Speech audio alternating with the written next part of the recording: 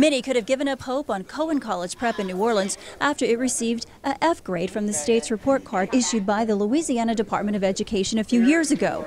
But after 4 years of hard work and dedication, the school is making a comeback and in December received a B. It was just a lot of grit. And so when I talk about that, I mean teachers who work an incredible amount of hours tutoring, planning lessons, trying to engage with kids. And the success continues for its students. Cohen College Prep is celebrating a 100% college acceptance rate, and its graduates have earned more than $2 million in merit scholarship for 2 straight years. From 9th grade, we are pushing class ranking and GPA and credits and thinking about college from an early age, so much so that kids care. So when we post the top 50 GPAs, they're flocking to see where they're at. And the difference is seen in the students' performance and attitude. I mainly like coming here because I feel like the teachers actually really like their job and they really love what they do and they really want us to achieve what we want to achieve. So them striving for us to succeed, that makes me want to come and strive for myself to succeed. But it's not all business. Students are taking part in music, the arts, foreign language programs, and traveling abroad. It is a high school. We want you to be able to put on a Christmas play and march